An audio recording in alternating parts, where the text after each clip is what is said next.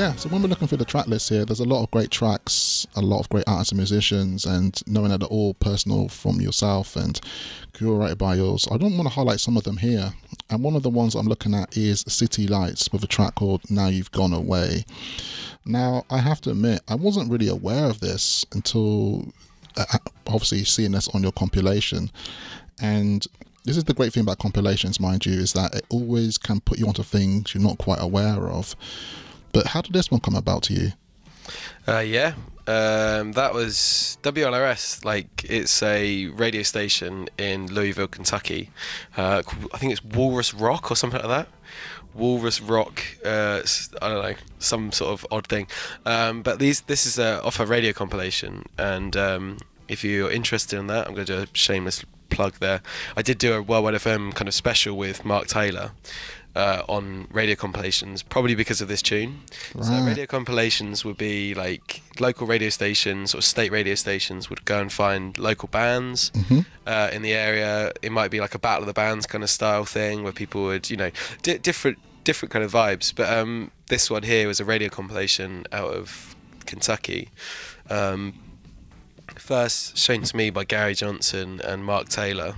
It's like a killer. They're mostly like folk and rock, so a lot of the tunes on these compilations are like pretty average. And then occasionally you'll get, like, usually on the sort of the ones that you'd be able to find with a bit of digging do have, like, you know, the one tune on them kind of thing. So yeah, it's this tune itself, like mental AOR jazz funk, kind of almost like thrashy in a way. Like it's crazy, man. Like unbelievable solo in the middle of it. Yeah, like just an all-round wicked tune. That's like a local nightclub it was. So yeah, so City Lights were like a local nightclub on West Main Street, if you're impressed that I remember that. And I found the license through like a Facebook group of like alumni, like the people who would have gone to that nightclub. What? So it's like a group of people who are like sharing sort of stories and images and stuff. Yeah. No way. Yeah, I've got loads of pictures. There's some guy who's like uploading loads of like off the desk recordings on SoundCloud, which are like, there's like a 20-minute version of them doing Herbie Hancock's Chameleon, and the drum solo is about 8 minutes long. It's just it's crazy. Yeah, it's really good. Like, you know, there's so much info on this kind of nightclub and stuff, and it's a real shame that sort of only one of their released tunes is sort of any good, really, because they were obviously doing the nightclub band for like 12 years. They must have written loads of other good tunes. Yeah. But yeah, that's it's a really like really wicked kind of feeling to be able to find these people. And I posted in there like, all right, I've uploaded it to YouTube,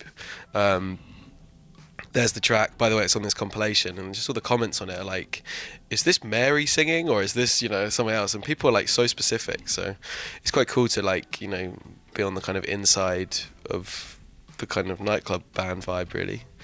Like, I like the fact it's still alive and people are still talking about it. They obviously did something right. Yeah, that's great, man. It's really nice to like give this music that new life as well, and all those people who supported and was around that time, and it's very personal to them as well. It just gives that second wind as well to go through. It's great. Yeah, it's like that one as well. There's a bit of an odd story, should we say? At Supermax, when me and Justin were working at Supermax that summer of, I guess it was the summer of the pandemic, so we still had like the ability to, you know, turn the basement bar into a bit of a party in the summer when the kind of restrictions were lifted. There was a bit of a, you know, should we say, you know, a love for Old Forester whiskey.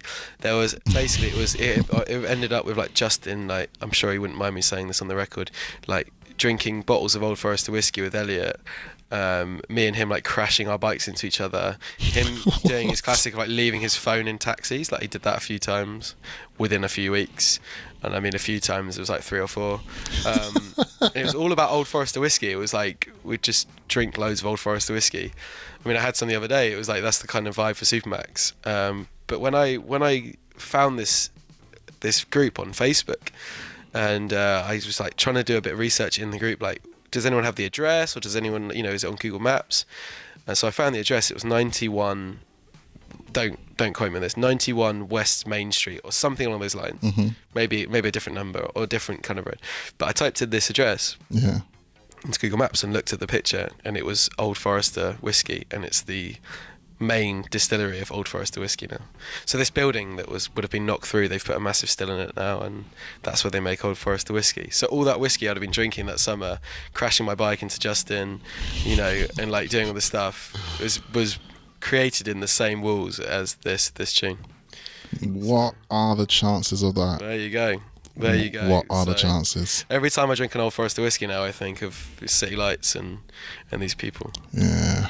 Also, a big shout out to Justin, Mr. Jamboree. Dude, yeah. He's the dude, man. He's the dude. We're speaking to him at the weekend, actually. We had some great laughs. He's a guy, yeah.